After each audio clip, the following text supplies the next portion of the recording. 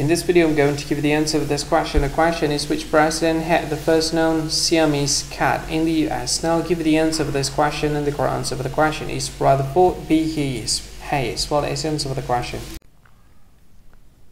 Hi, thank you so much for watching this video. If you find this video is very useful, you can help this channel to grow by subscribing this channel. Please this subscribe button and don't forget to like this video.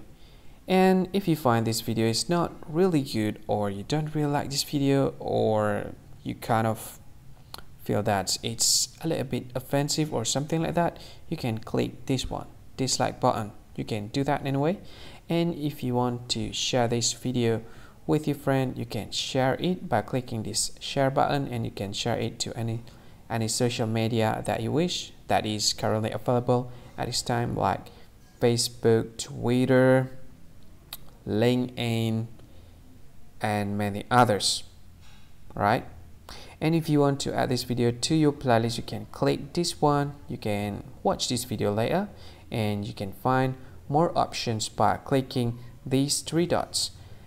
And yeah, don't forget to subscribe. I think that's all of it. Thank you so much for watching this video, and see you again in another video.